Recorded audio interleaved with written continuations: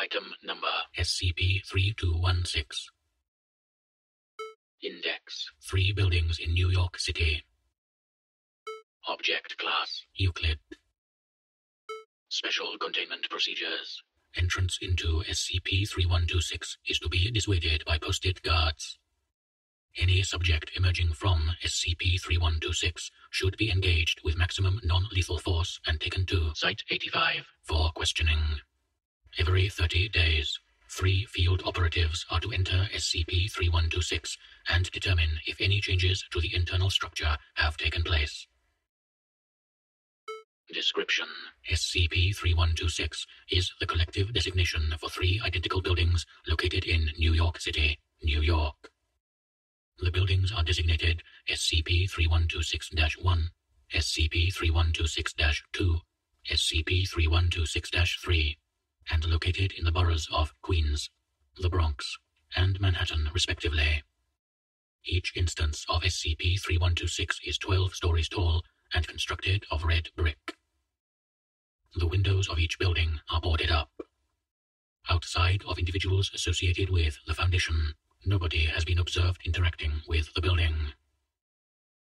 The only known method of entering an SCP-3126 instance is through the emergency exit located at the back of each building.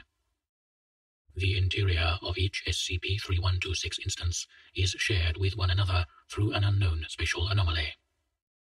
Measurements have shown the internal space to be 3 times larger than what would be allowed by the exterior of each building. Any human entering any instance of SCP-3126 will be unable to leave this space until 6 days, 13 hours, 12 minutes, and 41 seconds have passed. After this time limit has passed, they will disappear and reappear outside of the entrance they used to enter. Floors 11, 6, and 1 are the only spaces of SCP-3126's interior that show signs of habitation.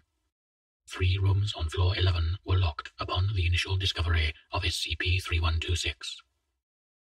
They contained 157 electronic devices whose exact function and construction are still not understood. It is currently believed that they were used for computing and information storage. Half the rooms on floor 6 contain beddings. In total, there are enough accommodations to house 350 individuals. The floor also contains spaces for food preparation, bathrooms, and what is believed to be clothing storage. All recovered articles of clothing are unfit for use by humans, being too large, made for 6 limbs, and crafted of a material that undergoes an exothermic reaction upon contact with mammalian skin. Floor 1 contained 7 rooms that were unable to be opened upon initial discovery. After using controlled demolitions to bypass the intended entrances, Foundation reconnaissance teams found 2 categories of rooms.